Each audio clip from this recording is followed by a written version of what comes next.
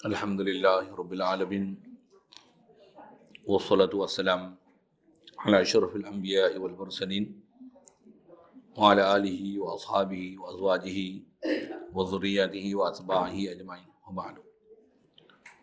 Qala Syekh Musannif rahimahullah ta'ala wa nafa'na bihi wa bi'ulumihi fid dharain. Kitab kita pakai muka surat 142. Renggan 802. Kata Musannif rahimahullah ta'ala, wa idza khafa az-zawju nusyuzal mar'ati wa fi ba'd an-nusakhi wa idza bana nusyuzul mar'ati ay dhahara wa'adhaha zawjuha bila darbin wala hajrin laha ka qawlihi ittaqillaha fil haqqil wajibi li alayka ay alayki wa'lami anna nusyuza muskitun lin nafaqati wal qasmi. InsyaAllah kita nak sambung ni pelajaran fiqh. Tajuk kita ni tajuk giliran dan nusyuz. Bab kita bab muasyarah zaujiyah, maksud pergaulan suami isteri. Di antara kita nak bicara ni khas nusyuz, walaupun ada sikit sebanyak kita ada bicara dah itu nusyuz tu. Apa yang dikatakan nusyuz isteri pada suami.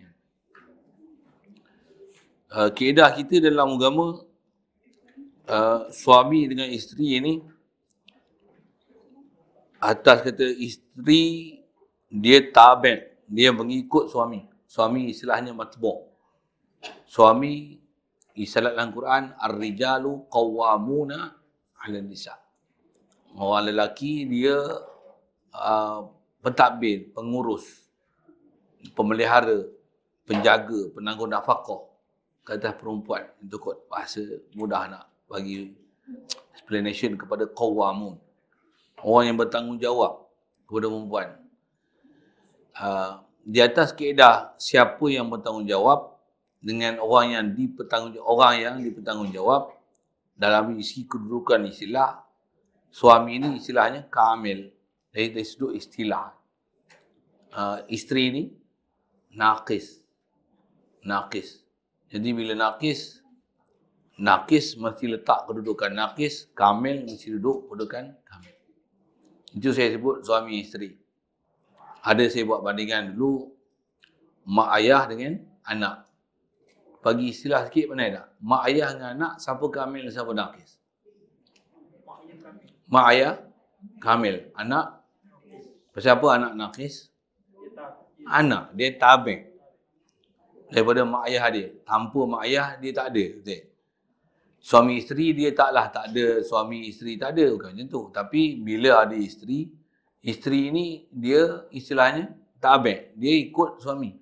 Tentu kalau hukum zakat, hukum bermusafir, apa lagi istilahnya? Kaedah kita khasnya dalam mazhab Syafi'i, isteri ni dia akan ikut suami. Suami katalah misalnya miskin, isteri kaya, duit bilion-bilion. Suami apa kedana? Asnaf zakat. Contoh. Soal. Tak pandai tak fikah. Wajib tak isteri keluar zakat? Kenapa dia kaya? Bilion-bilion. Zakat apa yang tak kena keluar? Zakat fitrah. Pasal zakat fitrah ditanggung oleh suami. Suami penanggung. Zakat kata isteri kena bayar. Saya zakat kata itu atas kata dia. Tapi zakat fitrah, walaupun suami isteri ni kaya, fitrah atas kaedah kita. Kita ni mazhab Syafi'i, isteri tak kena bayar. Walaupun dia boleh bayar fitrah, bukan fitrah orang biasa yang RM7 tu. Dia boleh bagi yang basmati. RM25. Dia ada ni keluar. Kan? Ada di mana? RM7 ni biasa. Beras wangi ada kan. Saya pun tak berperhati ingat pasal buat bayar RM7 je. Kaedah kita kalau ikut memang walaupun kau kaya bilion-bilion, tapi tetap fitrahnya dia bukan basmati, tapi dia adalah makanan asasi ghalib negeri. Itu dobit fik.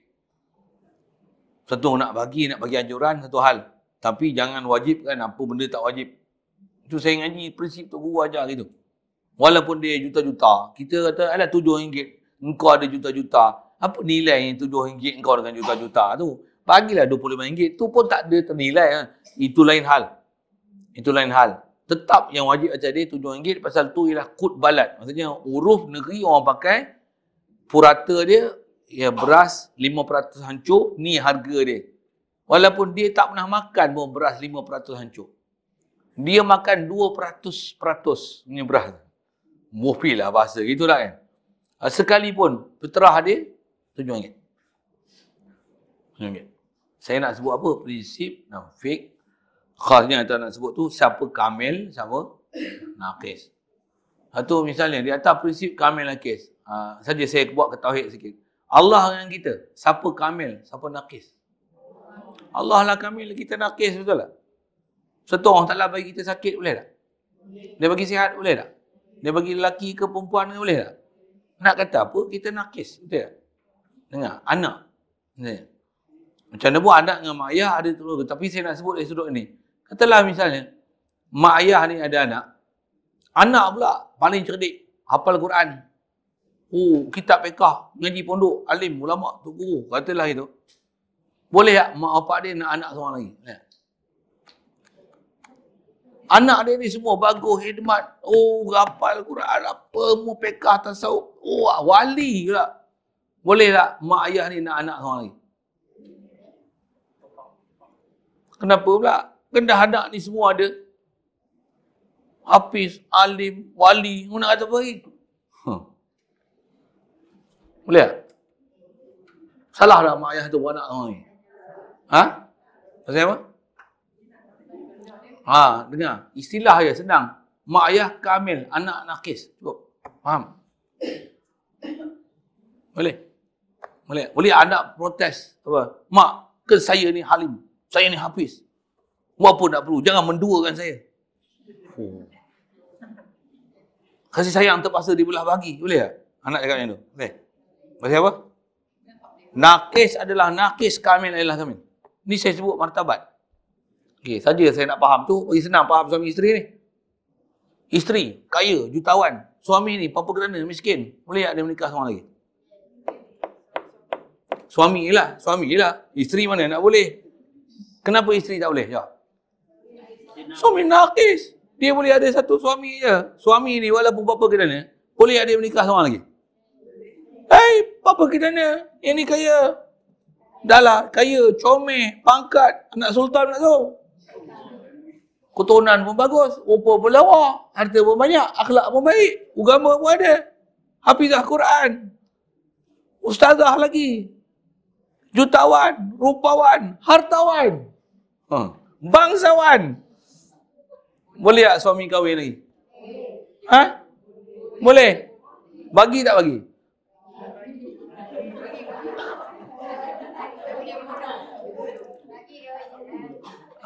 Yang tu kena faham. Naqis.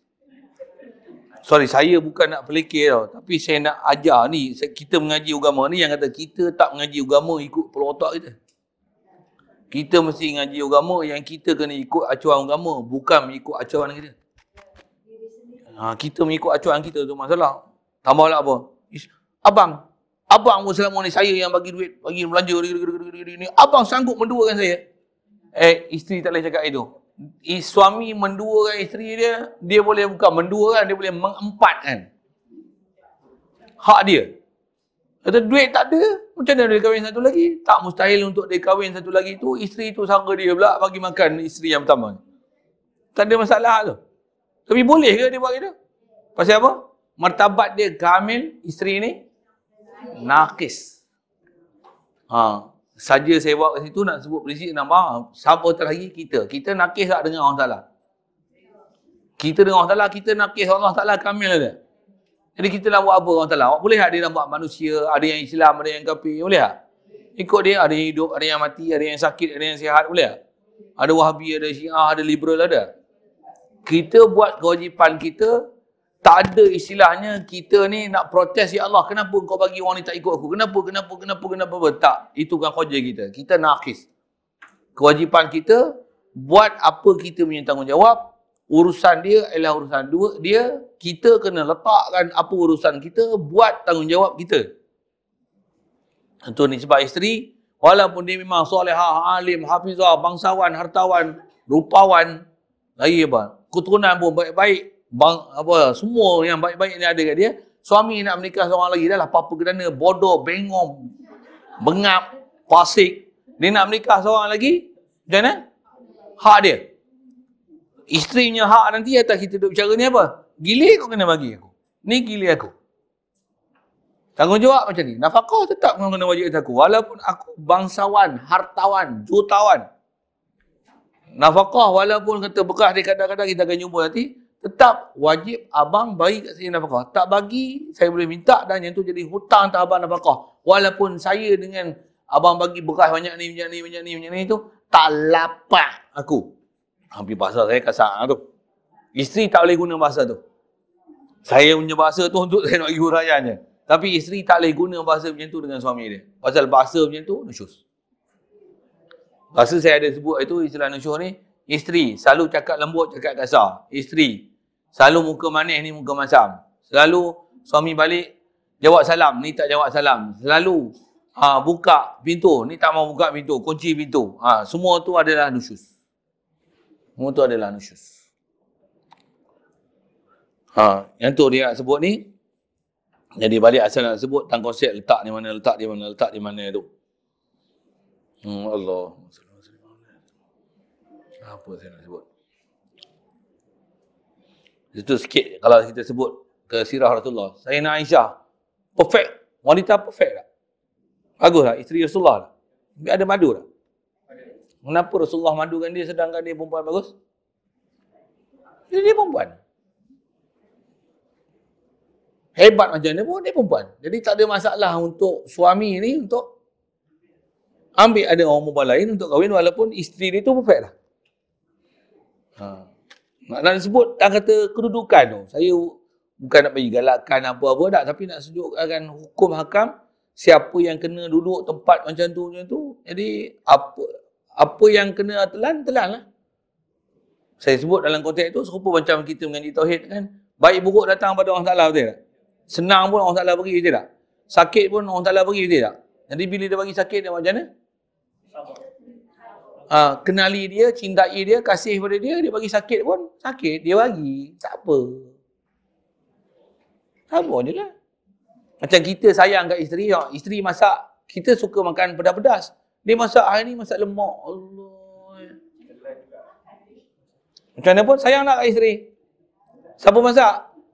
Tak apa, isteri masak. Itu dia masak sambal belacan, kita tak suka belacan. Macam mana?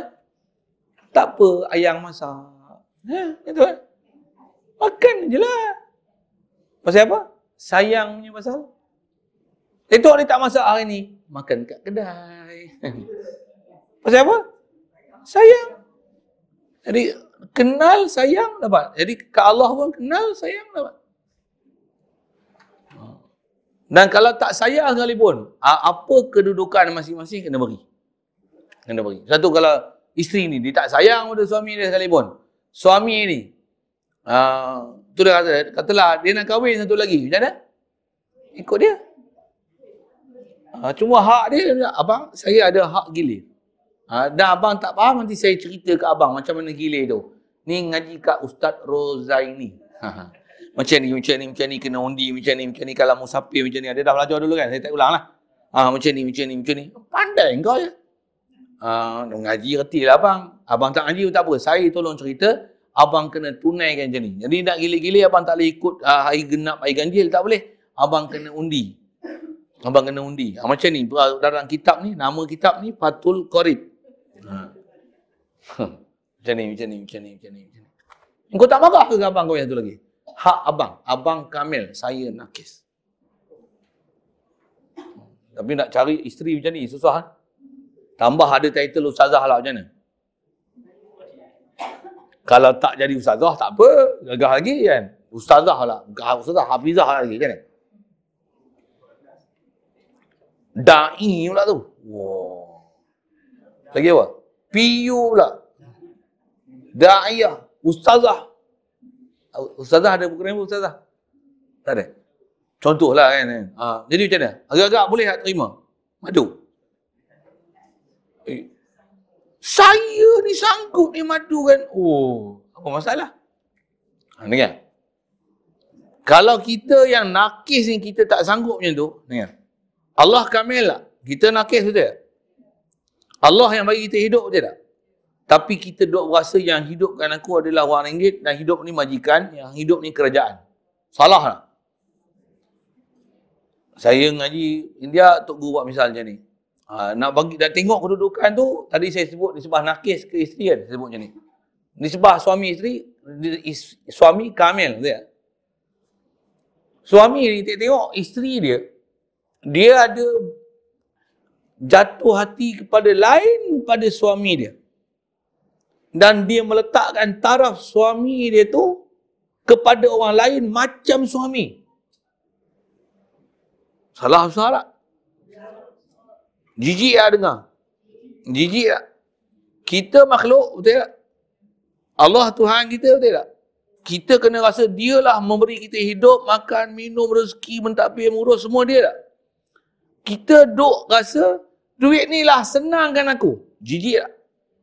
Jijik tak? Lagi jijik daripada isteri yang ada menaruh hati pada orang selain daripada suami dia. Lagi jijik pada tu. Bahkan dalam hadis Nabi SAW, Rasulullah kata apa? La ahada aghyaru minallah. Tak ada seorang pun yang lebih cemburu daripada Allah Ta'ala dalam bab ketuhanan dan kehambaan ni. Kalau seorang suami dia akan cemburu bila isteri dia meletakkan tahap suami ni kepada orang lelaki lain untuk jatuh dalam hati dia sebagai suami. Layan sebagai pak mentua, adik-beradik ni, adik ipar ni, abang, kakak, abang dia, adik dia, kawan dia, tak ada masalah. Pasal memang akan ada orang lelaki keliling yang ada hubungan dengan dia macam tu. Tapi nak meletakkan hukum suami dalam hati tu untuk orang lain pada suami sebagai suami, yang ni adalah jijik. Ni syirik. Tauhid sama. Meletakkan kita ni memang perlu makan, minum, anak, isteri, harta, benda, rumah, kereta, kenderaan. Tapi meletakkan sebagai penunai hajat tempat bergantung ni kepada selain daripada Allah Ta'ala. La ahada aghyaru minallah. Allah Ta'ala tak ada siapa pun boleh challenge. Cemburunya, kita tak letakkan bergantungan harap kita pada Allah Ta'ala, bahkan bergantungan harap pada semua siwa Allah. Salah besar tu. Itu saja ke tauhid sikit. Macam bila faham prinsip tauhid, kita akan faham prinsip Rasul, faham prinsip mak ayah, atau kita bicara ni, faham prinsip suami dengan isteri, dan juga kita akan faham prinsip murid dengan guru. Kita akan faham. Elok-elok mengaji sini, pindah mengaji orang lain. Padahal kita yang ajar dia daripada bodoh dulu. Kita pun dalam proses ajar. Tapi dia tak pandang kita dah, berpaling tadah dia mengaji dengan orang lain. Bahkan dia cemuh-cemuh kita, ustaz ni tak boleh pakai. Macam mana?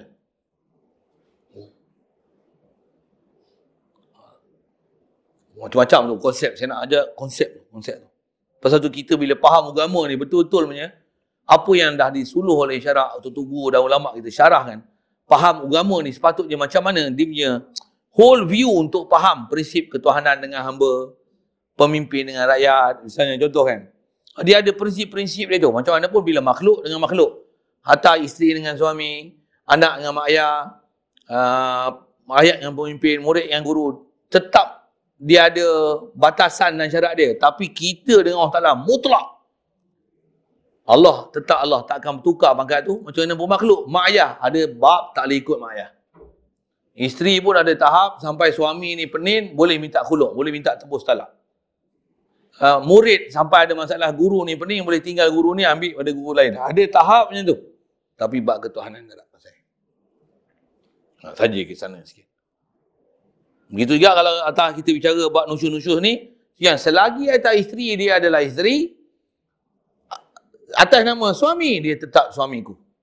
Walaupun dia uduh, walaupun dia bodoh, walaupun dia lembab, walaupun apa, dia adalah tetap suamiku. Untuk letakkan orang lain sebagai kedudukan suami, lelaki lain nak duduk sebagai tempat suami, tak boleh. Melainkan suami yang ni adalah suami, takkan bertukar ganti dah suami ni. Melainkan jika berlaku bertukar ganti, bercerai, habis edah, mati, itu lain hal. Itu lain hal. Lepas tu, huduh macam mana pun, isteri kena faham, inilah suamiku. Kalau dia menikah, sekali lagi, nikah lain pun, suamiku. Suamiku, maduku. Saja, saya ke sana tu pasal memang ni prinsip kita. Prinsip kita. Satu, kalau kita tengok orang yang ngaji bila faham, dia tak ada masalah nak menerima madu ni. Tak ada masalah. Tak masalah tu apa? Bila dia faham. Bila tak faham macam mana? Apatah lagi dengan istilahnya, dia rasa dia kamil, dia akan rasa suami dia nakis. Habis ya? Saya teringat ada seorang murid saya, bila mengaji-ngaji tu ini, sembang muzakarah, kisah salah seorang waliullah, bukan Hasan Sazuli, lupa lah nama dia. Ulama-ulama besar kita lah kan. Dia pernah didatangi oleh satu orang perempuan. Perempuan solehah, bagus. Niqab.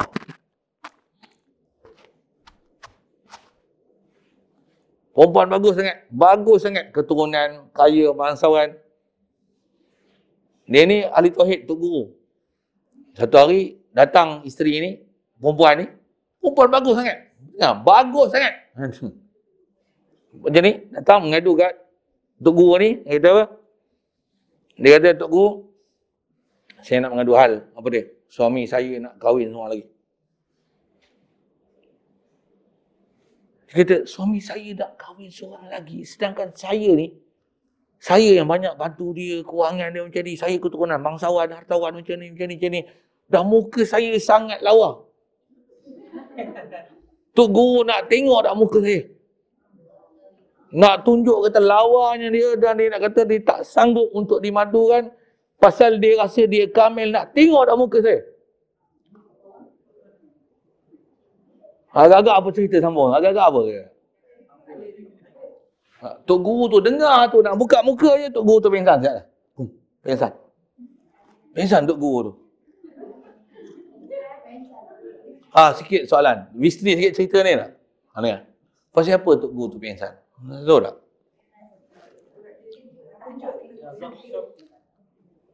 Dengar betul ayat tu. Bagaimana seorang perempuan yang dia nakis, sepatutnya bila suami nak kahwin lagi, lantaklah. Apa masalahnya? Pasal dia nakis. Tu pun dia rasa cemburu. Dia tak suami dia kahwin seorang lagi. Sultan bayang tak? Tok guru ni perempuan tak buka muka lagi. Dia dah kenal Allah Ta'ala.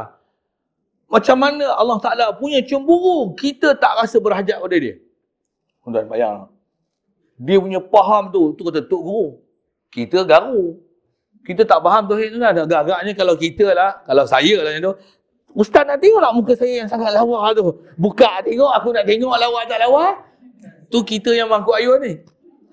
Dia dah faham tauhid tu dan dia kata, aku nak tengok tak muka saya yang lawa ni. Yang kata tak sanggup untuk dimadu ni. Nak tengok tak? Tok guru pingsan dah. Dia pingsan tu pasal apa? Pasal dia faham ni tauhid, dia tak dapat bayang betapa cemburunya Allah Ta'ala bila kita ni, makhluk ni, tak pernah ingat kat dia, tak pernah tauhidkan dia, tak pernah rasa wujud dia dan tak pernah rasa dialah mencipta kita, mentadbir kita, beri rezeki kita, menguruskan seluruh alam ni. Kita tak rasa akbarnya Allah Ta'ala ni, Allahu Akbar tu. Bayang tengok betapa cemburunya Allah Ta'ala. Pingsan dia. Betapa fahamnya tauhid dia dengan Allah Ta'ala. Saya dengar cerita tu, saya dalam.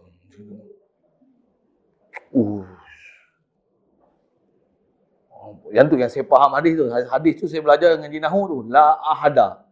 Dia ngaji dalam bab filal diisi ya. La ahada aghyaru min Allah. Tak ada seorang pun yang lebih cemburu daripada Allah Ta'ala. Sepatutnya cemburu isteri tu untuk suami dia kahwin satu lagi, bukan tu sepatutnya suamilah kena cemburu yang isteri dia tengok dia WhatsApp dengan orang lain, dia chatting dengan orang lain. Dengan suami tak pernah hantar pun emoji senyum, tak pernah pun. Dengan orang lain dengan senyum terbaik, komen ni saya sangat seronok dengan awak komen saya ni. Saya suka hati. Ni ayat-ayat dengan jantan lain sedap je. Dengan suami ni buat asam muka je.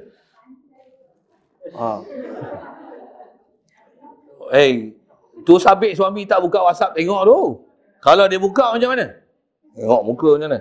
Tuan-tuan bayang dia Allah Ta'ala tahu kita ni tak pernah mengadu ke dia. Dengan makhluk saya sayang, amu duit ni aku dapat, ada harta benda rumah aku ada macam mana. Dengan Allah Ta'ala tak pernah pun, ya Allah engkau yang bagi hidup aku, engkau yang bagi nyawa aku, kau bagi keilmu aku. Betapa huduhnya rupa kita dan betapa cemburunya Allah Ta'ala di atas kita tak mentauhidkan dia. Allah. Tu tak bawa kita akan faham fikah ni. Satu, bila faham macam ni, kalau orang perempuan lah, suami nak kahwin lagi satu macam mana?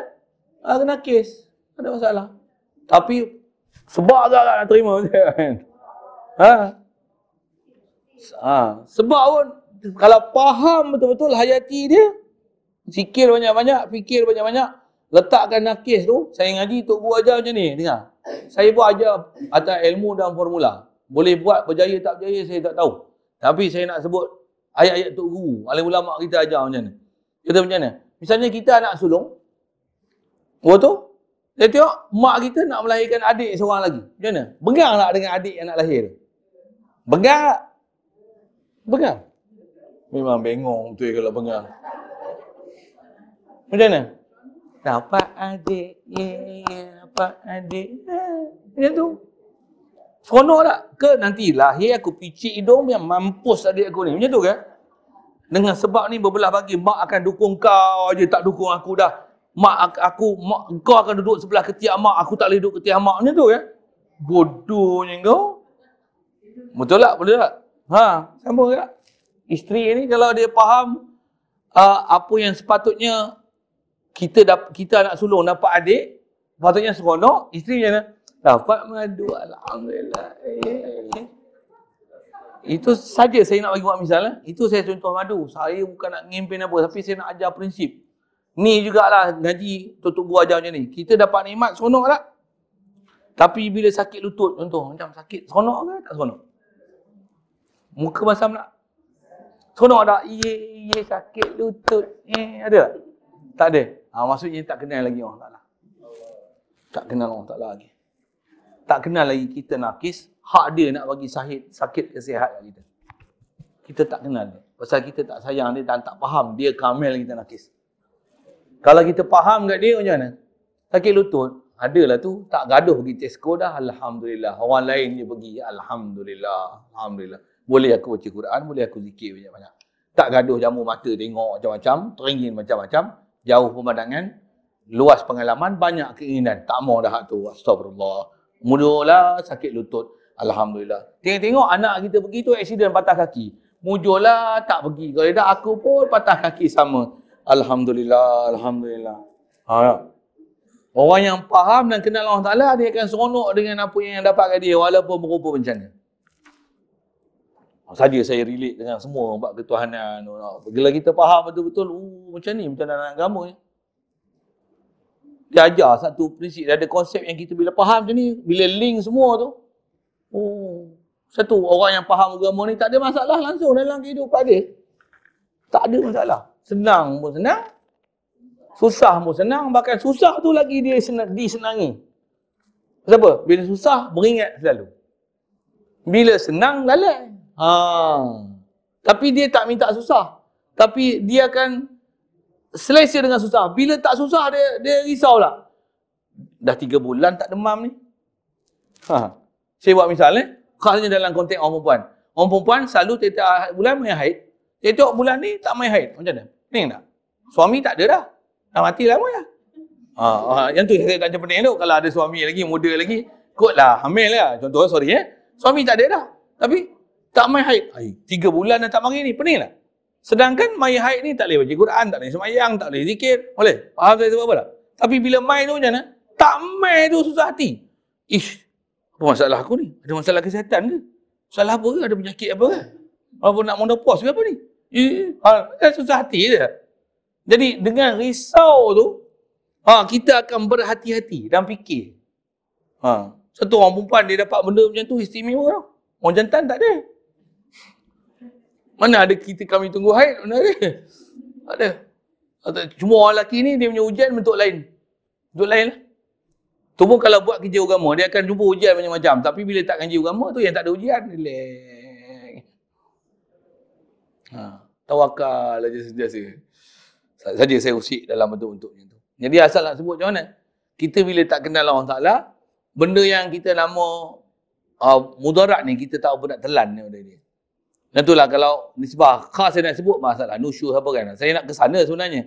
Satu orang perempuan ni bila dia tak faham prinsip nakisnya dia dan suami ni, dalam konteks dia suami, dia kamil, dia boleh sampai kamil ni. Walaupun kita tengok leput, lemah, lembek, miskin, papa kedana, bodoh, bengong, bofeh tu kan. Tapi hak dia, kuasa dia, atas nama dia suami, dia boleh kahwin. Walaupun isteri ni segak, sado, bangsawan, hartawan, rupawan, macam mana? Nakis. Dermawan, nakis. Bagi faham kedudukan.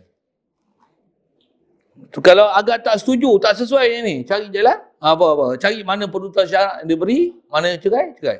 Cerai sama ada talak, pasakh, khuluk, apa-apa kaedah yang dibenarkan dalam syarak, yang proses tu dibenarkan, dibolehkan dalam kaedah. Yang tu yang ada ilmu kita nak belajar tu.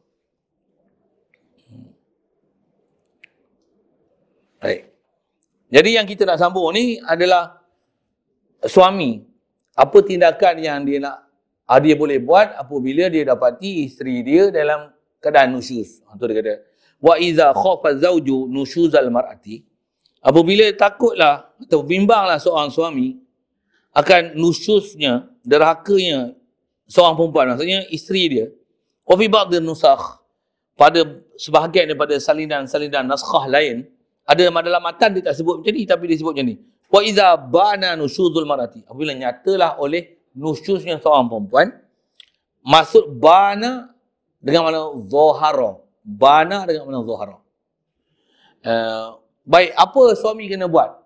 Jadi, kaedah suami, apabila isteri ni celah derhaka, istilah derhaka tu lah senyum apa-apa, tidur sekali tak nak tidur sekali apa, sorry, bahasa-bahasa saya tu ya. Ajak bersama pun tak nak, tak ada selera lah, tak teringin lah, apalah, letih lah, penat lah, ada isu kita dah bercara dulu. Apa sepatutnya isteri punya tanggungjawab yang kena selesaikan supaya jangan jadi nusyuz itu, suami punya tindakan pertama kena buat, bukan lempang, bukan penampuk, bukan terpeling, bukan peneraja, bukan jengkah. Nabi wa'azaha. Apa wa'azah ni? Menasihat. Wa'azah ya'izu. Wa idh qala Luqmanu libnihi wa huwa ya'izuhu. Wa'azah ya'izu. Wa huwa ya'izuhu. Surah Luqman ni. Wa'azah ya'izu, nasihat. Mau'izah, bisa dengar kan? Mau'izatul mu'minin, nama kitab. Daripada wa'azah. Suami nasihat akan isteri dia. Masuk wa'azah ni siapa nasihat? Zawjuha, oleh suami. Suami yang nasihat. Jadi faham ni, suami ni kena mengaji tak? Kena faham tak? Kerti agama tak? Suamilah orang yang sepatutnya kerti agama. Isteri bermasalah, suamilah yang akan membetulkan isteri. Kalau kita belajar dalam kitab, yang inilah kedudukan kitab sebut pasal ini roots, ni akar, ni umbi asal perjalanan Islam. Suami dia kamil, isteri nakis. Isteri yang nakis ni, suami kena kamilkan dia, nasihatkan dia. Tapi kita punya perjalanan lah ni, apa yang jadi apa? Suami tak mengaji, jadi bodoh habis, bengong. Isteri mengaji, macam isteri pula kamil, suami pula nakis. Ini masalah kita ni. Macam mana pun dari segi tanggungjawab, orang ambil tindakan sepatutnya suami. Jadi suami yang kena perbetulkan isteri. Yang sepatutnya mengaji ni orang lelaki ke orang perempuan? Laki. Orang perempuan nak ngaji macam mana? Cuba jawab. Okey, betul. Dengar tu yang saya tanya tu. Sepatutnya yang main mengaji ni orang lelaki ke orang perempuan? Okey, orang perempuan nak ngaji macam mana? Dengar saya nak sebut bahasa kampung. Ngajilah dengan tok lakimu. Tok laki. Tok laki apa? Suami ya. Dah lah suami, bukan saja suami tapi untukku. Dia lah imam. Memang imam pun. Ni tak pernah jadi imam. Tak mau jadi imam. Tolak jadi imam pun tak kerti. Jadi imam pun tak boleh. Tu susah tu. Jangan kata nak jadi ustaz. Ngaji pun tidak. Kan betul kan saya sebut kan. Orang nakis ni sepatutnya dia nakis, suami kamil. Tapi suami itu jadi nakis, Isteri pula pergi ngaji, isteri pula kamil. Ni zaman terbalik. Kita memang duduk zaman terbalik tu. Satu, nak sebut macam mana? Berwaspada lah. Itu je lah. Macam mana pun berwaspada tak mana?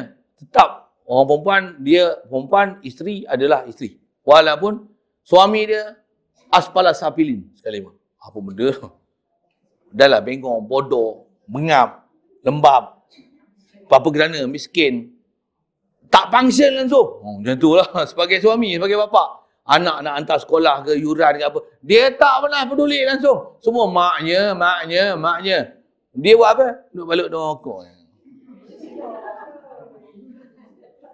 Saya tak kata suami mana maksudnya. Kalau kena tu nasib lah tu. Pasal yang ni kita tengok depan mata. Saya tengok depan mata saya. Allah.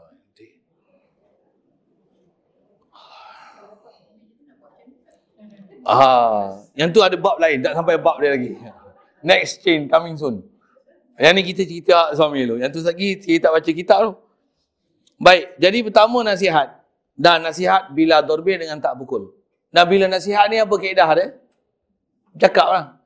Jadi tak ada istilah tindakan pukul, rotan, penampung, pelempang memang tak boleh. Apatah lagi penampung, pelempang tu kat muka. Ni memang larangan besar. Kita ni jangan kata pada suami ke isteri, mak bapak ke anak. Bahkan kita kat haiwan pun tak dibenarkan, dah ada larangan untuk menampar muka. Lembu bila kita tengok tu, tampar muka dia, tak. Tu kalau dia tanduk, kalau dia tak tanduk, tak, memang binatang pun jangan kata lembu tau, kucing pun tau. Dia pun. Iya. Kita akan dia pun. Iya, tak dia teriak, cuba pukul belakang dia. Dia lain. Tapi kalau nak pukul muka dia, sebab memang orang Ta'ala jadikan fitrah, makhluk bernyawa ni, itu fitrah dia. Apatah lagi isteri. Anak pelempang tu. Tak, kita memang kalau kata pukul pun, bukan dia ajar pukul tempat tu. Muka antara tempat larangan untuk pukul. Kalau kita belajar dalam fiqh, dalam bab-bab jinayat apa, pasal apa muka ni tak boleh? Pasal muka ni banyak panca indera yang sensitif kan. Dia bila kena gegaran sesuatu, dia boleh menyebabkan hilang, luput, menyebabkan hilang keupayaan mata, telinga, berfikiran, macam-macam tu. Gigi boleh luruh, bertabur, reput, jatuh, macam-macam. Ada yang pekak telinga, hidung pun sampai tak boleh bau, lidah tak boleh nak rasa, bercakap pun mulut sengit pula. Bahkan sebatang gigi longgar jatuh. 5 ekor unta, tiap dia. Tampar dia, pam, gigi. Mana? 5 ekor unta. Tampar, pekak sebelah telinga. Mana? 50 ekor unta. Tumbuknya hidung, pecah tengah ni. Macam mana? 33/1/3 unta harga. Pasal ni ada daging 3 ni. Tumbuk mata, buta sebelah. Terkopak ni 25 ekor unta. Atas 25, bawah 25. Dua-dua belah kopek 4 selaput mata ni macam mana? 100 ekor unta. Tampar muka, buta dua-dua belah macam mana? 100 ekor unta. Kan sikit-sikit punya jenayah tu. Kalau tak jadi buta apa, luput. Selalunya boleh dengar jarak jauh. Katalah 10 meter dengar ni. Yang ni sampai pekak lah, kurang. Yang ni 50 ekor unta. Kalau pekak terus. Kalau boleh mengurangkan separuh keupayaan dia, 25 ekor unta.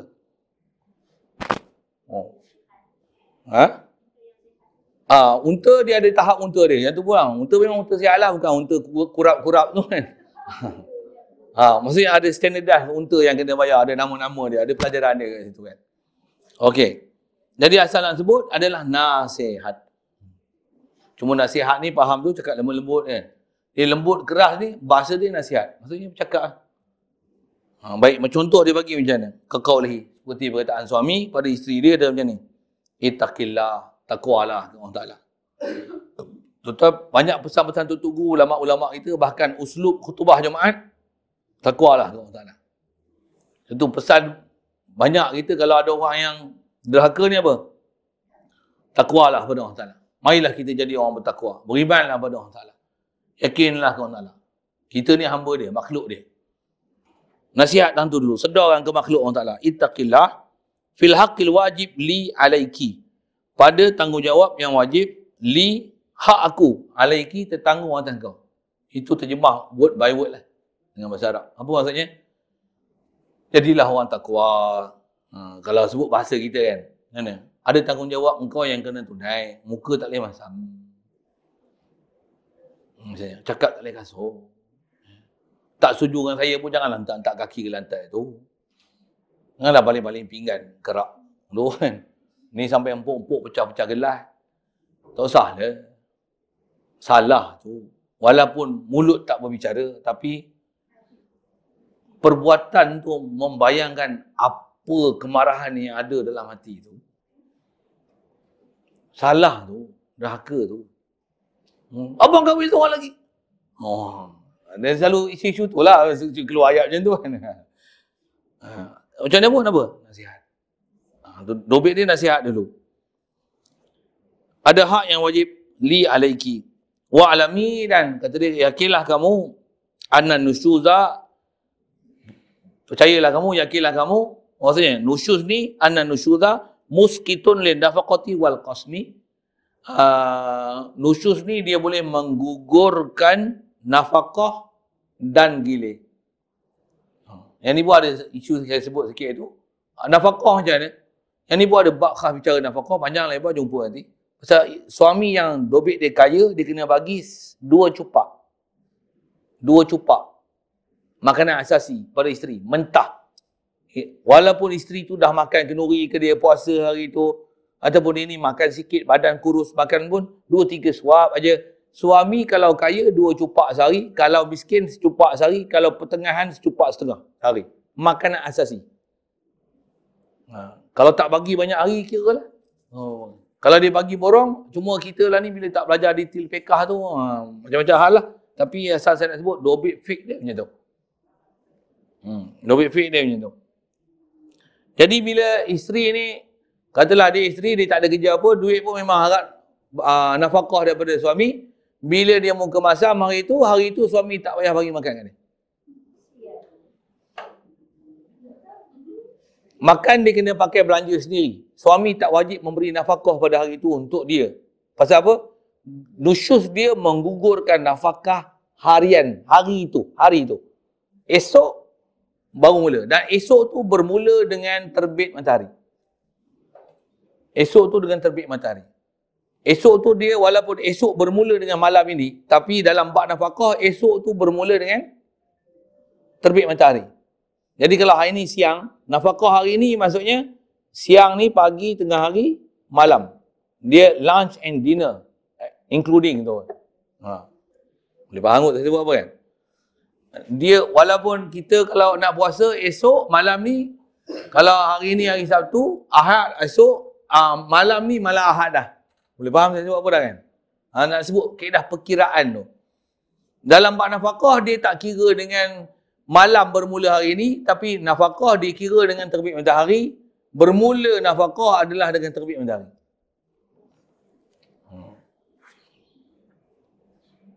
Berbanding dengan kita ada belajar sikit itu dalam bab giliran, gilir dia mula dengan terbenam matahari. Kerana untuk hari esok punya gilir, dia akan bermula dengan malam ni. Kalau malam ni, gilir malam isteri ni, untuk siang esok kat mana? Siang esok dia akan tabik, dia akan ikut siapa yang gilir malam tadi. Tapi dalam bab nafkah, siang ni suami wajib bagi nafkah, malam satgi macam mana? Dia ikut hukum siang ni, walaupun malam ni, kita hari ni hari Sabtu, siang ni nafkah hari Sabtu, malam tu malam Ahad. Tapi malam saat ni, dia hukum Sabtu dalam bab nafkah. Huraian macam ni dia mengaji guru dapat.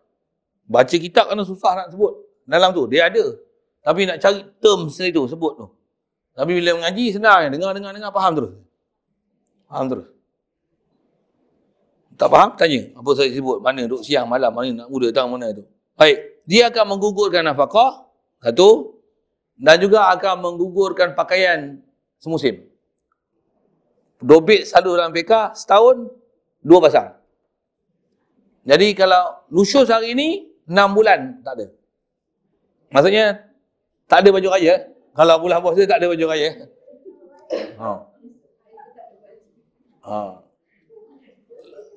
Kalau ni dalam proses ni dahaka lagi. Harian punya nafkah gugur. Tapi pakaian dia akan, kalau katalah ni Ramadan itu, Ramadan. Ini Ramadan, Syawal, Zulkaidah, Zulhijjah, Muharram, Safar. Jamadil awal, kan? Jamadil akhir, Jamadil akhir itu bulan ke-7. Kalau nusyuz sekali lagi setahun, 6 bulan pula ke depan, tak ada pakaian. Tak ada pakaian. Mana tak ada pakaian yang wajib suami sara, pasal dia akan menggugurkan nafkah. Jadi antara nafkah tu nafkah harian dan nafkah pakaian. Adapun nafkah tempat tinggal, suami wajib bagi. Maksudnya rumah, suami kena bayar sewa. Air api, suami kena bagi. Baik. Mosquito lain nafakati. Wal qasmi dah menggugurkan gila. Jadi saya ada buat misal itu. Macam ni apa dia? Suami ni dia tu ada kahwin sejam-sejam je. Lepas tu dapat tahu dia kahwin. Balik je, isteri tak buka pintu. Ya, buka lah pintu. Tak nak buka. Tak nak buka tu syurah lah. Gugur nafkah itu. Hilang gila. Yang katalah dia kahwin janda ke duda kan ada 3 hari ada kita sebut tu. 3 hari 3 malam, 7 hari 3 malam, 7 hari kan. Ada kita sebut dah istilah tu, tak faham tanya lain. Dah selesai tu. Patutnya yang ni gilir dah, undi-undi pun gilir dah pergi rumah bini pertama ni. Balik-balik, tak nak buat pintu. Balik. Gugur gilir. Gugur gilir ni maksudnya pergi sana. Betul patutnya gilir sana lagi kan. Duduk lagi semalam sana. Malam hari ketiga balik rumah sini. Yang abang balik ni. Tak boleh masuk. Gugur lagi. Selagi tak lembut hati kau untuk balik macam mana kau senyum macam mana sebelum suami ni kahwin dulu. Kahwin yang nombor 2 ni. Tak boleh masuk lah bang. Alhamdulillah saya dapat madu. Masuk. Selagi tak boleh senyum tu, selagi tu gugur giliran. Saya dah cerita nakis tadi dulu. Tu yang hati tak mau senyum tak apa. Muka mesti senyum. Tak ikhlas satu hal. Tapi itu kewajipan. Kalau tak gigil gugur gila, gugur nafkah. Macam kita lah kan, sakit lutut. Muka senyum tak? Nampak macam mana Allah Ta'ala bagi. Dalam hati macam mana? Manalah aku ni sakit ubat awak nak sakit lutut ni. Macam tu betul tak? Betul tak? Nak protes tak boleh. Allah betul tak? Jadi apa nak buat? Kena belajar macam mana nak cintakan Allah Ta'ala. Apa dia bagi walaupun benda tu kita tak seronok. Belajar untuk kasih ke dia. Pandang dia. Itu pun bukan sedang. Ilmu kadang boleh belajar. Teori boleh dengar. Contoh boleh bagi. Tapi kena baru tahu. Saya ada kawan baru ni. Saya duduk mengajar Masjid Qorib. Hari Rabu malam kami. Baru je ni pun. Itu kuliah pertama saya lepas pada Syawal ni. Berkawan. Memang selalu makan nasi apa. Dengan dia kena belanja apa makan. Dia aksiden. 30 Ramadan. Ada makcik tu keluar lorong, jalan dia. Keluar lorong, terus, dia langgar. Tak langgar orang, langgar motor. Motor dia terbang itu. Jatuh sini. Hancur ni. Patah. Orang semua susah hati. Dia bawa pakcik tu, bawa anak 2 orang di sekolah. Balik sekolah pun. Ya, balik sekolah. Balik sekolah apa? 30 Ramadan dah. Tak puasa. Anak raya dah. Apa saya nak sebut ni? Orang semua takut dia marah. Dia apa? Tak apa. Azali lagi. Orang Ta'ala tentu dah kata dia.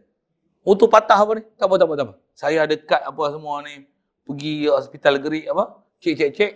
Kata dia yang ni patah apa kena hancur. Dia ada nak kata simen ni kena hantar sana transfer lambat 4 hari. Dia pergi kata dia simen dulu. Simen tak nak.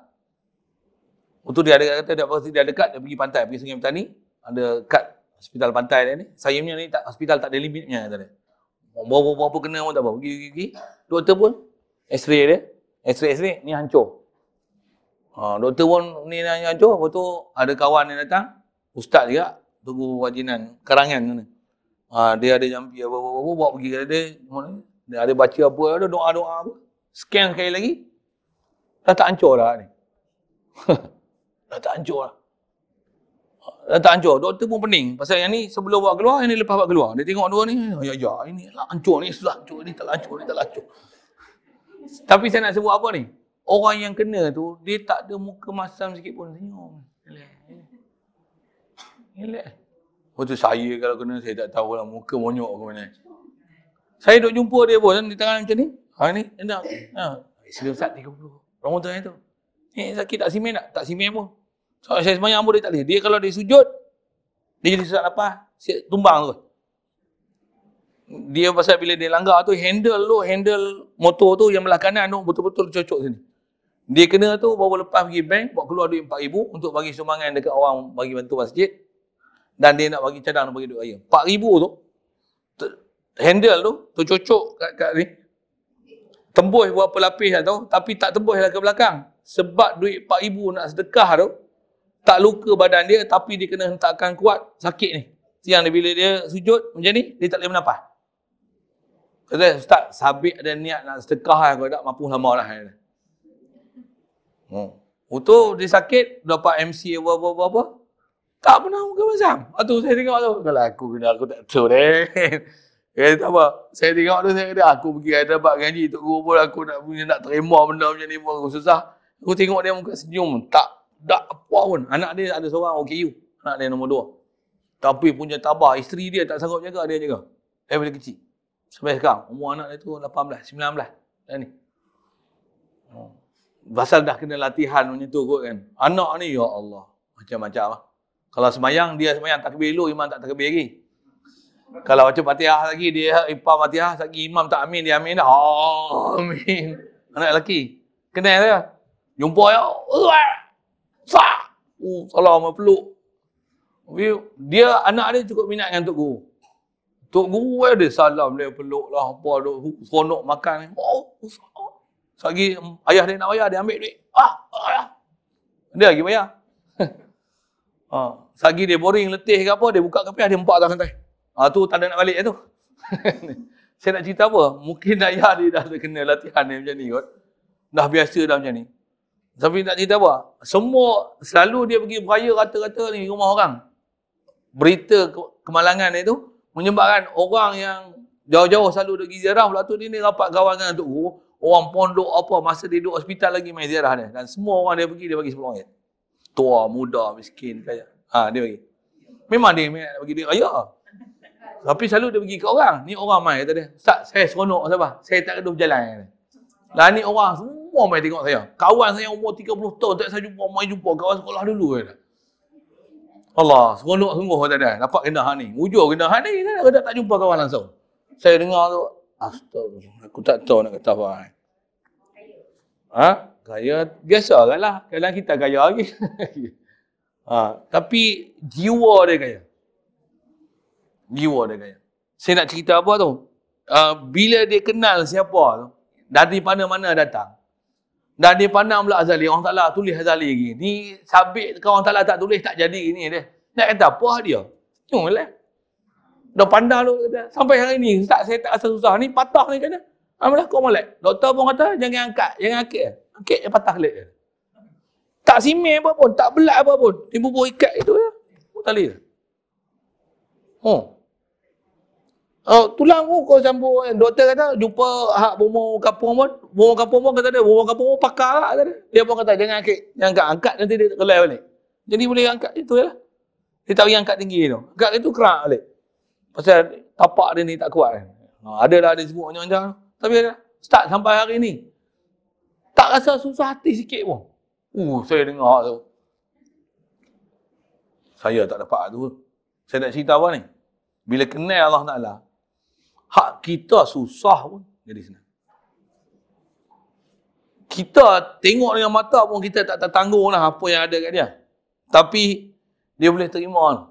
Masa duduk repair ni, pergi apa kita panggil bomoh tu, bomoh bicik kan. Duduk pegang ni.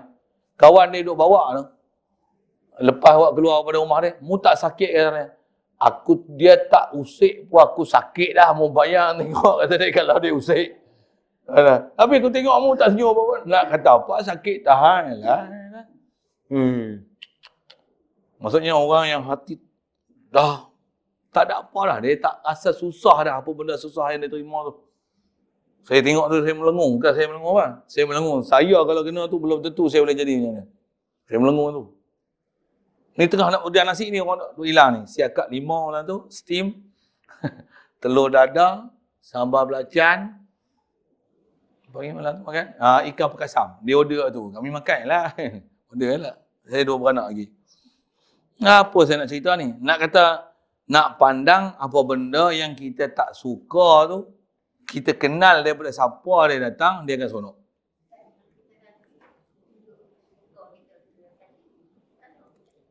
Tunjuk di muka dia. Ha. Ya, betul. Allah. Dobek kita ni, pasal bila sakit kan, dalam kitab dia sebut macam ni. Di sebelah tulis memang ada tulis amalan apa satu hal kan. Kalau kita mengerang tahu kan? Sakit kan?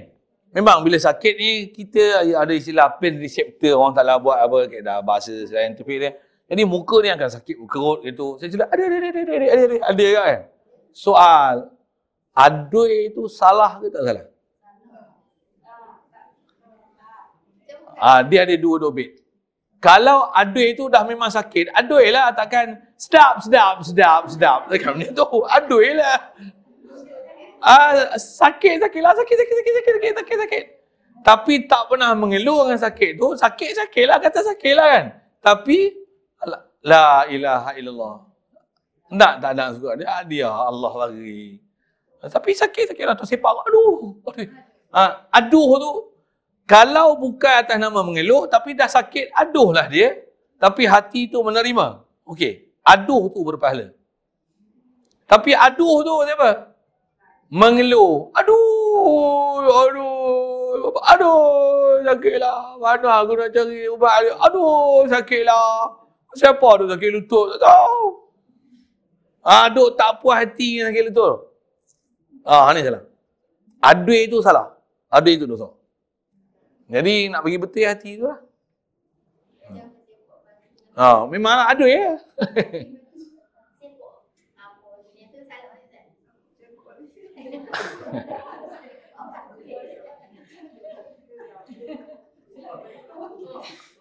Katalah tersepak apa-apa orang berpaku, apa siapa dia buang paku ni kan. Cuma kaedah kita dah terpijak. Pijaklah sakit. Bila kita pijak, sabar, tak cerita apa-apa yang kita duk sakit dekat orang, sakitnya kita dia bergegar tiap arah. Pasal apa? Orang mukmin kenal Allah Ta'ala. Allah Ta'ala beri ni, dia tak rasa apa-apa. Aras, tumpang sedih, tumpang apa? Rasa apa? Terkilat pasal kita sakit ni. Tapi tak cerita kat siapa. Syarat dia mukmin. Jadi istilah dia, asal nak faham itu, memang kita tak diajar bila kena ni komplain. Kalau kita sidai kain, basuh elok-elok, pasir putih, jubah putih, mahal lah tu, kena sepak dengan angin, jatuh kotor. Air acak pula tu. Ada trik pula. Macam? Kita jalan macam mana? Celaka punya angin. No. Tengok je macam tu macam mana? Alhamdulillah. Basuh sekali lagi. Ya. Allah SWT. Kalau cerita tu, kalau memang layak untuk dicerita kat dia pasal dia yang antara orang yang merawat kita, tak apa. Kalau tidak, tak payah ceritalah. Diam aja. Kalau kata apa-apa, jenis dah. Tapi cerita tu bukan istilah untuk, istilahnya apa, mengadu-ngadu. Tak? Pasal sabar, antara kaedah yang Tok Guru kita sebut, kaedah sabar ni, kita tak meluahkan apa benda bencana yang kita terima kepada makhluk. Itu dobit dia. Yelah, kalau orang tanya kenapa macam ni, kita macam ni. Udahlah, cerita itu udahlah kan. Ni sakit tak terhingga lah, ni 3 malam 3 hari tak tidur, tak terus. Betul salah cerita lah tu. Cerita. Tu cerita, ya Allah, engkau lebih ketahuilah apa yang ada kat aku ni. Aku tak cerita pun engkau lebih tahu. Tapi aku nak ceritamu, ya Allah, aku ni sakit sangat, ya Allah. Tiada siapa yang boleh hilangkan kesakitan tu melainkan engkau. La aisha illa aishal akhirah. Macam mana aku yakin tak ada kehidupan yang hakiki melainkan kehidupan di akhirat. Ya Allah, jadikanlah aku sabar. Aku tak mau cerita dengan orang. Aku hanya mengadu padamu, ya Allah. Kita hatu tak buat. Kita nak mengadu dengan makhluk, dengan Allah Ta'ala, dia tak puas hati. Yang ni yang kena belajar bab ketuhanan banyak dari sudut tak mengadu dengan makhluk. Cuma dobit dia mengadu. Jadi nak cerita apa yang memang kena cerita, ceritalah. Itu kot saya sebut itu dah. Masuk soalan itu dah.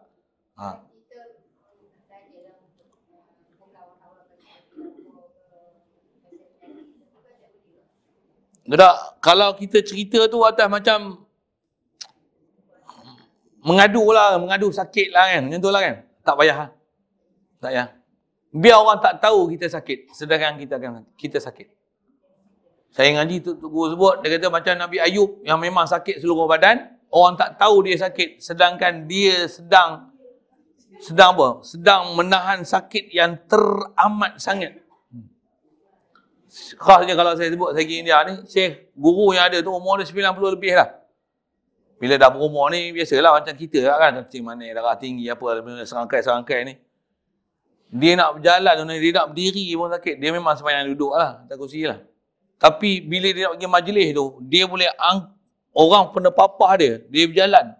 Kita tengok cara berjalan tu, kita kata memang dia ni kalau orang tak pegang jatuh. Tapi dia tak pernah ada muka berkerut apa untuk menunjukkan kepada orang untuk cerita dia sakit. Tuan-tuan bayang tengok, saya pergi, sebelum lepas saya pergi ke Perak apa sebelum bulan Ramadan apa ni, pergi ke buat umrah sekali dengan dia. Tuan-tuan bayang tengok, umur 90, duduk atas wheelchair, naik atas kapal terbang, umrah,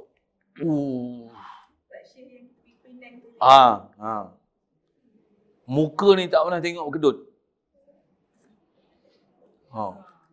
Segar. Kita naik bas, kita tidur, dia tak tidur. Tuan bayang. Tu kata memang orang macam ni, guru dengan dia memang kita ingat memang mati. Okey. Macam mana pun saya nak cerita tu adalah macam mana nak terima kan. Khasnya pada seorang isteri, faham disebab asal nak sebut kita makhluk, Allah Ta'ala beri apa terima, pasal kita nakis, Allah Ta'ala kamil, disebab isteri. Kau hartawan, bangsawan, rupawan, hartawan, dermawan, rupawan, apa pun, agamawan, hebat macam mana pun, suami kahwin satu lagi, engkau nakis, dia kamil. Pasal dia boleh nak kahwin lebih. Engkau tetap itu adalah suami engkau. Nak pergi, saya nak tunjuk kata kedudukan kamil dan nakis tu. Saya nak tunjuk tu je. Nak boleh tu saya kata, saya sendiri kalau saya cerita banyak cerita sakit tu, saya kena accident, saya nak terima sakit dengan senyum macam tu, saya pun belum tentu. Tapi ilmu dia macam tu. Satu, ilmu kena mengaji. Lalu tu, masing-masing cari jalan. Macam mana nak tawakal dengan Allah Ta'ala, berserah kepada Allah Ta'ala, ada hubungan hati Allah Ta'ala, pandang Allah Ta'ala. Zikir banyak-banyak. Tapi ilmu perlu. Yang menuntut ilmu fardu tu. Kalau tak ada ilmu, tak boleh nak buat apa. Dia tak ada jalan nak pujuk hati tu. Kalau ada ilmu, ada jalan boleh pujuk hati. Kita anak sulung dapat adik. Adik sayang bila, adik mak bila, adik nak keluar, bila nak dapat baby. Kan macam tu kan. Suami kahwin macam mana? Oh, dia bila dapat padu, ada ilmu tu. Sorry saya bukan nak ngada-ngada, tapi bila ada ilmu tu, ada alat untuk nak mujuk. Ada alat untuk mujuk. Ilmu tu ada. Macam kita sakit apa ni, mana Allah yang beri.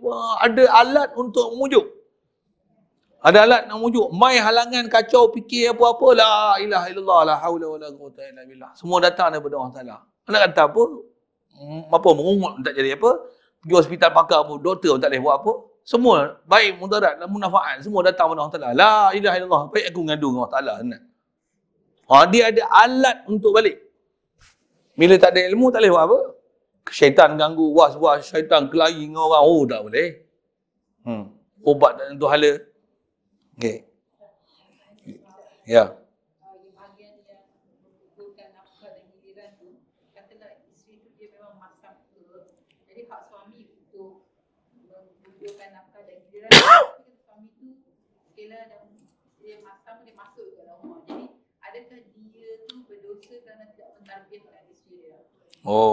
Dia masuk rumah tu. Bagus soalan tu. Jadi istilah soalan dia tanya, bila isteri ni kahwin satu lagi kata apa, muka masam, suami masuk rumah juga kan. Pintu buka juga tapi tak layan muka masam, paling belakang lah apa kan. Cakap pun tak apa layan, cakap pun kasar. Pinggan bunyi gelepang-gelembung, lantai pun gelebak-gelebuk. Bunyi macam-macam. Masa tu lah pergi tu, duduk, diam, tengok isteri dah lega dah, nasihat lah. Habis dah. Puas dah. Tapi cari jalan lah. Suami tu kata, suami kena cerdik tu. Kalau suami ni pun penggam, kata apa, tapi atas kata tu yang bila ada nusyuz macam ni, suami kena nasihat. Pasal siapa nak balikkan semula isteri ni jadi baik? Suami. Tu yang kalau ada kisah macam tadi ni, isteri dia nak jadi baik, pergi jumpa Tok Guru, cerita ni. Aku ni perempuan paling lawa, nak tengok nak muka aku. Tok Guru tumbang dulu. Kalau orang yang memang jumpa ahli dia, perempuan tu, kalau ikut kisah, bila dia tengok tumbang tu, dia pun tak boleh nak buat apa lah, tumbang apa siapa tumbang kan. Lepas tu balik dapat kisah kenapa Tok Guru tumbang, kenapa dia jadi pengsan tu, dia dapat tahu lah tu, baru dia sedar dia nakis dia. Macam mana suami dia nak kahwin? Dia bagi. Pasal nak buka, suami Tok Guru tumbang dulu, dia pun faham rupanya dia makhluk, suami dia kamil, hebat macam mana pun, kau ada isteri. Hak suami untuk kahwin. Dia boleh terima. Pasal peristiwa tu. Kita dengar. Kita pun belum tentu. Kita nanti kita kata apa? Tok Guru tu, aku tak buka muka pun, pengsan dah. Hak bodoh kita kan cara macam tu lah. Okay, insyaAllah kita sambung nanti. Perhabis ayat tu je. Laisal syatmu li zawji minan nusyuzi bal tastahiqu bihi ta'dibu minan zawji. Yang ni ada bahas dia. Kita jumpa kemudian. Sambung nanti 803. Pasal ada bab dia sebut memaki suami bukanlah sebahagian daripada nusyuz. Apa faham? Nak faham macam mana? Apa maksud maki tu? Kena ramai datang. Pasal nak faham, maki suami tu bukan nusyuz. Masam muka pun nusyuz, macam mana? Maki ni bukan. Macam mana nak ambil faham tu? Coming soon, insyaAllah. Ya. Ada soalan tanya tentang ziarah Masjid Al-Aqsa. Boleh tak boleh? Kan? Sikit soalan ini. Dia orang kata tak boleh tu alasan pasal apa? Pasal kita masuk sana bagi bayar dekat Yahudi apa kan? Allahumma support ekonomi dia pula semuanya. Saya ngaji Tok Guru ajar macam ni. Dengar. Macam mana pun nak kata haram mutlak tu tidak. Tapi nak jadi kata wajib tidaklah. Bahkan dari hukum fiqh dengar macam ni. Kita masuk Mekah. Mekah ni takbir orang Islam betul tak? Malaysia pun atas nama umumnya negeri Islam lah. Sepatutnya kita nak masuk Mekah, kena bayar cukai tak? Tak kena cukai ke tak? Tapi dia minta cukai tak? Bayar cukai ni berdosa tak? Cukai levy dia minta tu, cukai antarabangsa tu, cukai apa dia panggil? Visa lah. Cukai levy ni visa lah. Nak dapat visa tu. Sepatutnya dia tak boleh minta kita pasal kita orang Islam, kita bukan kafir. Kita masuk negeri kafir, ikutlah kan. Kalau atas kata kita pergi Masjid Al-Aqsa tu, memang nak pergi Masjid Al-Aqsa. Dengan sebab tu kita bagi duit pada pemerintah yang duk ambil alih secara haram kerajaan dia tu. Dia kata haram, pasal kita akan membantu ekonomi dia, maka akan hukum haram sampai termasuk masuk Arab Saudi pun haram juga. Pergi Australia tak boleh, pergi Jepun tak boleh, pergi Korea tak boleh, pergi India tak boleh. Pasal apa? Dia orang minta cukai agak tak? Bantu tak dia? Tu bantu tak Wahabi, Arab Saudi? Contohlah kan. Bahkan cukai tu sendiri adalah haram dah. Maksudnya kita membantu cukai, maksudnya macam kita support perbuatan dia, minta cukai tu. Padahal kalau ikut kita bukan nak support tu, tapi tak dapat tidak, kena tu. Macam mana pun, ulama kita sebut macam ni. Kalau buat haji, kalau istilahnya ada cukai ni, istilahnya tak aman perjalanan. Maksudnya ada perompak. Kalau kita pergi, maksudnya kita mendedahkan diri kita pada perompak. Jadi seolah-olah support perompak untuk perompak dapat bahan apa dia nak rompak. Dengan kita, orang kata apa, letakkan diri kita untuk dirompak. Kan tak ada berapa ada otak, betul tak? Tapi nak kata ada haram mutlak tak? Tapi atas kata haji, dia tak akan jadi wajib haji. Jadi macam atas faham Masjid Al-Aqsa ni, maksudnya tak apa elok lah pergi Masjid Al-Aqsa. Bahasa dia macam tu. Macam tu pun nak pergi juga. Sama macam hukum haji, dari sudut haji, kita kalau nak pergi, walaupun ada cukai, nak pergi juga tak? Lama dah merindui Masjidil Haram ni. Nak pergi juga. Dia kata cukai 2,500 kena bayar. Pasal 2 kali pergi, saya kena itu. Pasal pakai pasport yang sama. Patutnya kena tukar teknik dia bagi buat pasport baru. Saya kena RM2,643. Oh lama. Kat Syekh pun tak bagi macam tu. Saya memang terkilan sikit tu. Tapi saya kata apa? Tapi nak pergi juga tak? Pergi juga? Bayar tak? Tak pasal bayar. Jadi sepatutnya tak payah bising-bising lah. Isu tu kalau saya lah. Saya kata. Pasal bila nak sebut hukum tu, kau akan melibatkan hukum bermacam-macam benda. Kalau ada atas kata haram pergi Masjid Al-Aqsa, pergi Australia pun haram. Bahkan haram jadah. Pasal apa? Masjid Al-Aqsa ada juga Masjid Al-Aqsa, masjid yang disuruh pergi. Australia takkan nak tengok Melbourne, Perth, nak tengok Tasmania, nak tengok orang petik apple apa. Dalam video tu, Ustaz Syekh tu dia kata Rasulullah tu masa dia larang sahabat pergi. Itulah kalau sebut atas kata umum hadis apa tu, apa, ada fik yang dah bagi panduan dekat kita macam mana. Macam mana pun kalau faham daripada haji pun tak wajib pergi, maksudnya atas nama wajib, tak ada lah. Tapi saya punya pengalaman, saya pernah pergi Masjid Al-Aqsa juga. Saya bukan dengan saya pergi tu, saya nak berhujah itu. Tapi saya nak kata, bila kita pergi tu, kita akan tengok orang Islam susah banyak. Memang kita akan tahu berapa keperluan mereka memerlukan bantuan kita. Kalau kita tak pergi, siapa nak pergi tengok dia? Memanglah kena bayar lalu. Memang nama Palestin, tapi yang custom apa kisah, semua kena bayar dekat Israel. Masuk pun Israel, keluar pun Israel. Cop pun Israel. Mana ada Palestin punya? Masuk Palestin tak ada kerajaan Palestin. Masuk Palestin kerajaan Israel. Masuk pun Israel, keluar pun Israel. Jadi asal nak sebutnya, pergi tu memang dia kata oh Malaysia, dah minta tolong, minta bantu. Jadi apa yang kita boleh bantu bagi ya. Jadi kalau faham tu, itu je jalan antara kita boleh bagi selamat. Itu pun ada misi untuk bagi bantuan apa kan. Jadi apa kaedah kita? Jadi maksudnya yang benda tak dapat tidak kena bayar apa ni, tak dapat tidak nak kena bayar buat macam ni. Tapi tak dapat tidak antara nak bantu orang Islam kita dengan proses macam tu. Jadi kalau ikut isunya tak payah dibesarkanlah isu tu. Nah, masalah niat tu, tapi ada hukum dari sudut kata nak pergi, tak nak pergi sudah. Yang itulah. Tapi janganlah sampai macam satu galakan, jangan pergi. Kalau nak kata gitu, saya akan kata macam ni, tak payah pergi haji. Siapa dapat surat pergi haji, tak usah pergi haji. Siapa? Kau bantu habis. Kau bantu sistem kutik cukai antarabangsa. Kita membantu sistem cukai tu. Mana boleh bantu sistem cukai? Kau pergi haji, kau bayar cukai tu kat kerajaan Arab Saudi. Hukum ni haram. Baik cakap macam tu. Tak ada pula cakap itu. Duk gaduh Masjid Al-Aqsa tu. Yang kat Masjid Haram tak sebut. Tak sebut pun Australia, Jepun, Korea. Hak nyai ya. Kalau ikut macam tu. Itu lagi haram. Kalau nak komen situ. Komen situ. Jadi kalau ikut, tak payah buat isu bising-bising lah.